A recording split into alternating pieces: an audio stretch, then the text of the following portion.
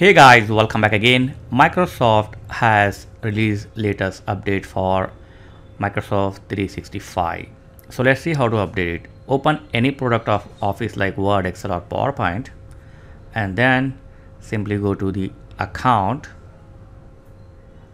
and here you will see Microsoft 365 and Office update. So simply extend the update option and then click on update now.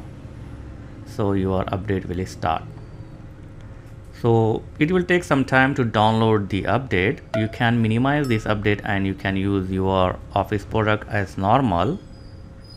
So the download speed and time depend upon your internet speed. Okay, so after download you can save your work and close your all Office product because it will automatically close when it's updating. So close your Office Word, Excel or PowerPoint and then continue, and finally it will close the app and start to applying the updates.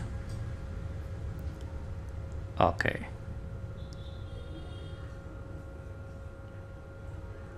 so while updating, don't reboot or restart your PC. Okay, so as you can see, update is successfully completed.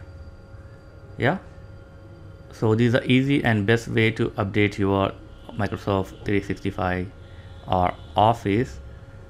And yeah, this is a simple and basic video. So thanks for watching guys. Catch you next video. Please like, share and subscribe. Thank you very much.